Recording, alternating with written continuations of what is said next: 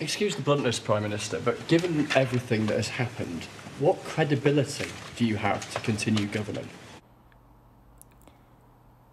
This is going to sound wackadoo, but I have found a solution to our problems and Jeremy Hunt is backing me on it.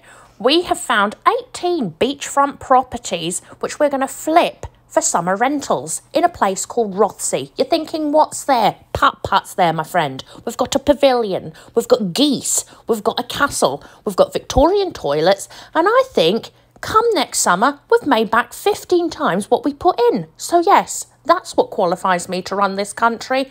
Very excited, and if that SNP can get the ferries to run, we're sorted.